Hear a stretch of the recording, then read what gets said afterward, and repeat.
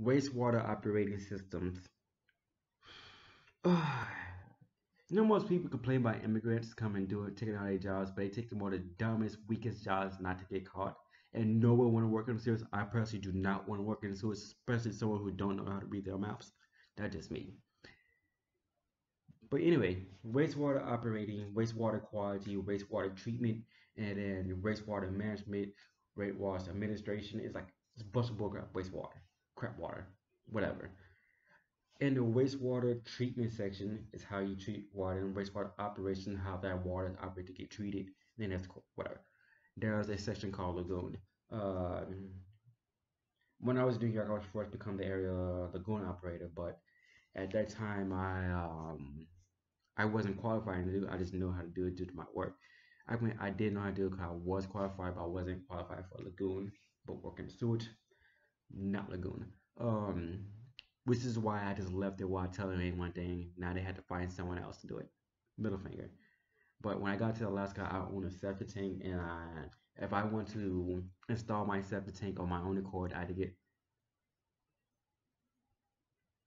caught up with my stuff again. I'll refresh on my work experience for the past, and I did wastewater, septic install, plumbing, all that stuff before, and plus some bull crap. And my contract stated if anything that happened on my property, the easement would take care of it due to the easement, but apparently they did not honor that stuff. So I had to get taken of it, and I may have to get certified in it, which be a bunch of bull crap, but whatever. And tank and lagoons are a bit different, but how the process they are run is a bit same.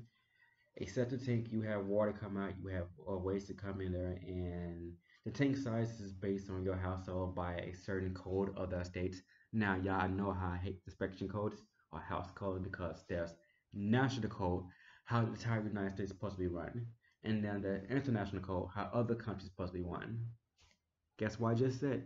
International code, how the whole world is supposed to build their houses. And then there's state code, how the state want it, but then there's a city code, it's like whatever. So, had to do all that bull crap and stuff. So you have waste to come out, you have a sewer injector pump line, a pump goes out, pumps that waste into the water, and the waste will build up over time, and all the heavy liquids and heavy solids that did not get dissolved would make it to the bottom and become sludge, and then in the middle would be bacteria, and at the top would be its own set of bacteria. The top is affluent, like the very skim of the top, like how do you say this? Think of water. You just put whipped cream on whipped cream float on top, effluent. And then after that is the next lightest liquid, which is all the other stuff. In the middle is that stuff, and the bottom is sludge. Now, in order to keep your tank clean, it depends on how many people you're living with. If you're living with 5 people, if your tank is like 1,000 gallons, you need to pump it twice a year. If your house is 5 people and your tank is 15,000 gallons, you need to clean once a year, or 2,000, 3,000, once every 4 years, whatever. Now, to operate a septic tank, you need to not put bleach in your tank because you want bacteria to eat the poop and whatever waste you throw out a toilet or sink or whatever, and not put any chemicals that will kill the bacteria in it. Not anything that will not be able to break down by bacteria. For me, I had to put bacteria in my tank by spoiling milk or throwing spoiled rotten food down if they can make bacteria in there. Or buying septic treatment state if we can break down. Now, here's the downfall of that. As I stated before, it eat all the stuff, and it will do three things: turn into sludge, turn into liquid, or turn into methane. I make methane fuel for my own house for fuel, and for my car for fuel. I ain't paying gas after that and stuff like that. So once it build up so amount of time that can backflood.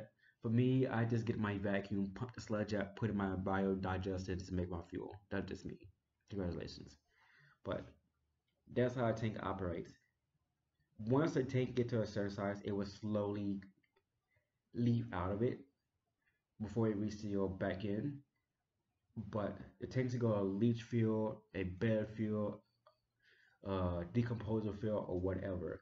This field purpose is to take the stuff that could not be digested in tank and go through a process of decomposing in one area.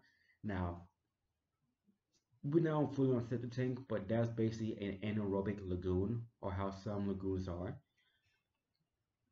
Anaerobic lagoon main purpose is to digest animal waste or industrial waste like a school or large business or large companies or tire freaking seating and stuff. And usually for this school, there's the extras where the water get freaking, how to say the word, monitor if there's no leak in the drinking water. Milwaukee, Minnesota, or Milwaukee, Texas, North Dakota. Yeah, North Dakota has some. I'm not stupid, but whatever. They supposed to do some type of mining where it does not get leaking or drinking water or outside environment. Could be environment, the house and stuff. And it would go to two lagoons, two or more lagoons for treatment. Um, Basically what I said, there's two layers in anaerobic lagoons. There's the top layer with all the grease and the scum and bacteria and the effluent, and the bottom layer is the anaerobic bacteria. Anaerobic means without air. It means if you want this lagoon to work, you cannot have air in it most of the time. And you got to give it bacteria that cannot survive in oxygen and air. It can survive well in anaerobic if you want to start treating it. Um, at the top layer, the grease, the scum, and other layers, it will keep the oxygen out of it, so the bottom layer can have anaerobic process, meaning no air process. Put it simply, for anaerobic lagoon, you need to find a way to not have air in it. It does not have to be a closed container or not.